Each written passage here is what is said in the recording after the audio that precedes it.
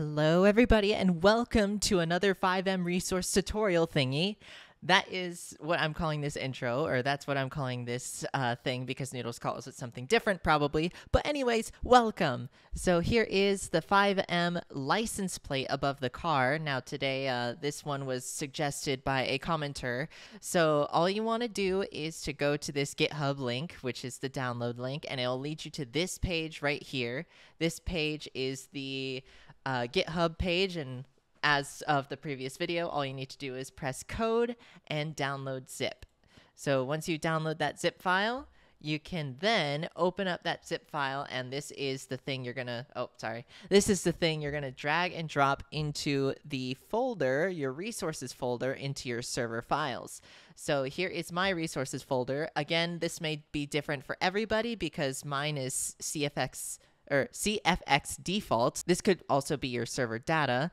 So just essentially go into this folder and drag and drop that in. So once that is in, right click, rename, and copy the name. You can change this if you want to whatever you'd like. Just make sure you copy and paste that into the next file we're going to go to. So the next file we're going to go to, if you go back one tab to your server data folder, right click on server CFG and edit with Notepad++.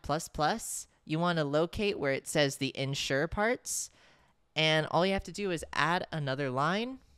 Ensure. That's not how you spell ensure. Excuse my spelling. And voila, there you go.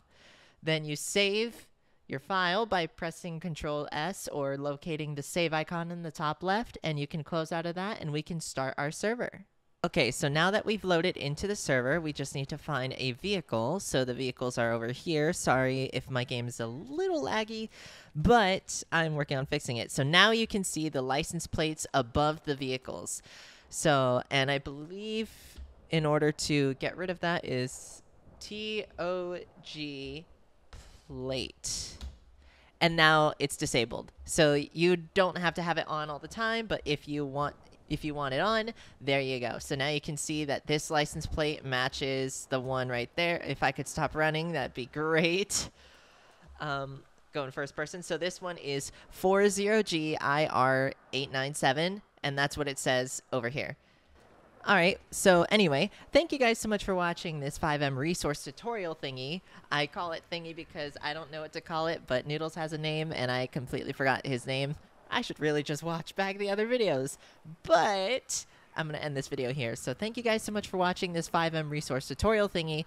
And if you have any suggestions or if you have any resources that you want a installation process or installation help, leave a comment below so we can maybe make a tutorial on it.